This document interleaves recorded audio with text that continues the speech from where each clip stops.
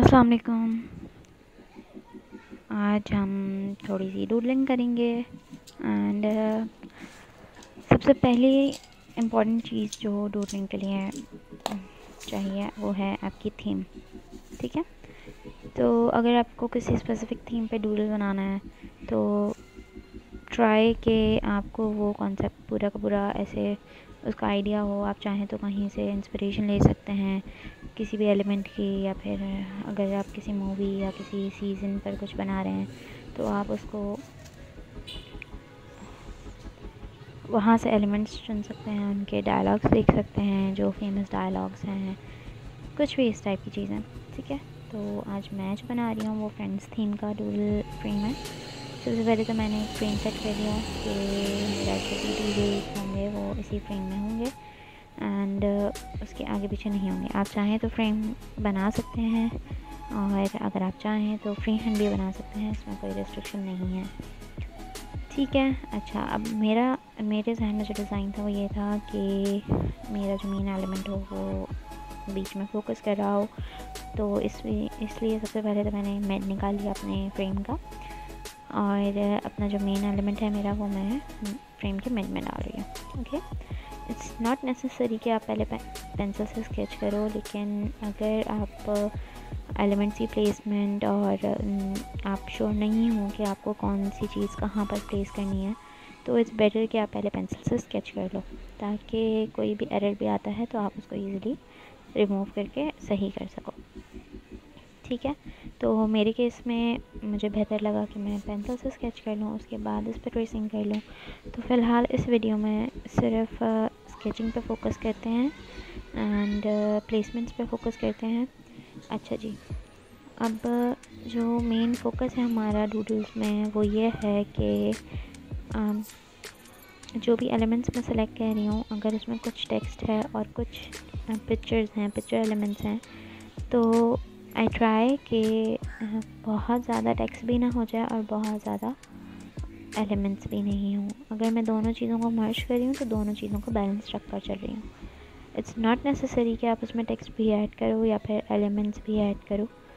It's up to you, entirely up to you कि आप अपना थीम क्या रखना चाहते हो। It can be totally text और it can be totally picturisation, illustration, anything. ठीक है, ज़रूरी नहीं है कि आप दोनों चीज़ों को मर्ज करो।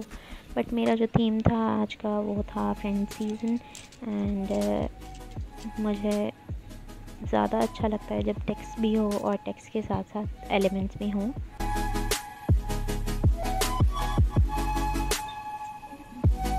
अच्छा, ऐसा कैन सी कि काफ़ी सारे हिस्सों में कवर कर लिया है फ्रेम का एंड मेक श्योर कि जो एलिमेंट्स हैं और जो टेक्स्ट है उन दोनों की बैलेंसिंग बहुत ज़रूरी है। अगर हम दोनों चीज़ें यूज़ कर रहे हैं तो जैसे अगर आप यहाँ पे स्केच में देखें तो मैंने एलिमेंट्स के साथ साथ टेक्स्ट को ऐसे बैलेंस किया है कि जहाँ टेक्स्ट है वहाँ एलिमेंट्स भी है बराबर में। It's not all text and all elements. जब दोनों चीज़ें मर्ज होती हैं तो फिर उनकी बैलेंसिंग इम्पोर्टेंट होती है ताकि डिज़ाइन अच्छा लगे और उठ कर आए। ऐसा ना लग रहा हो कि बस टेक्स्ट ही टेक्स्ट है या फिर बस पिक्चर ही है, या फिर ऐसा ना लग रहा हो कि सारी पिक्चर्स या एलिमेंट्स एक जगह हैं और सारा टेक्स्ट एक जगह है। तो if you are merging both things तो बैलेंसिंग इज़ इम्पॉर्टेंट। अगर तो सिर्फ आप टेक्स्ट पे फोकस कर रहे हो तो इट डजेंट मैटर। अगर सिर्फ एलिमेंट्स और पिक्चर्स पे फोकस कर रहे हो तो फिर इट डजेंट मैटर, कोई भी चीज़ कहीं पे भी प्लेस हो सकती है। और आप लोगों का कोई भी क्वेरी हो you can ask me. Doodles can be anything, it can be flowers or leaves or patterns or anything you like. It all depends कि आप क्या बनाना चाहते हो।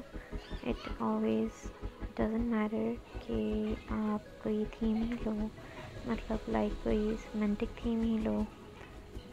I like cinema and I like screening, तभी मैं इस चीज़ पर ज़्यादा फोकस रखती हूँ कि कोई ऐसा थीम बनाऊँ जो मूवी बेस्ड हो या फ्रेंचाइज बेस्ड हो बट इट डजेंट मैटर अगर आप फ्लावर्स में और आप पेटल्स में और लीव्स में इंटरेस्टेड हो, वाइल्ड लाइफ पर फोकस रखते हो या फिर मंडाला आर्ट पे फोकस रखते हो, तो you can try those in your doodles. It doesn't matter कि आप क्या थीम रख रहे हो अपना।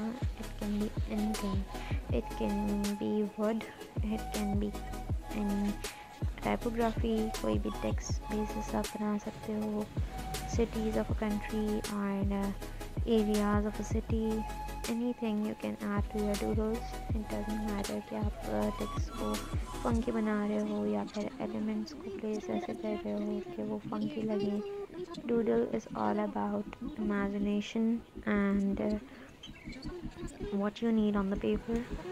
It's all about that. It doesn't matter कि वो क्या है। obviously जब वो बनता है, जब फिनिश्ड लुक आता है, तो ही डूडलिंग का असल मकसद समझ में आता है। When you merge all those elements and all that text into one single frame, उसकी खूबसूरती उसी वक्त ज़ाहिर होती है। So if any one of you tries anything, do share to me on my Instagram. मैं लिंक दे दूँगी डिस्क्रिप्शन में एंड वीडियो के एंड में भी। I would love to see your designs. I would love to take inspirations. If you're already an artist, do share your profiles. I would love to follow you because I'm new, तो मेरे लिए ये सब बहुत नया है. I don't know if I'm talking too much or if I'm not clear about the instructions. So help me out here. अगर कोई भी suggestion देना चाहे तो ज़रूर दे. I'd love to take notes. The design is almost complete and inshallah जब मैं इसको trace करूँगी तो I'll share the video.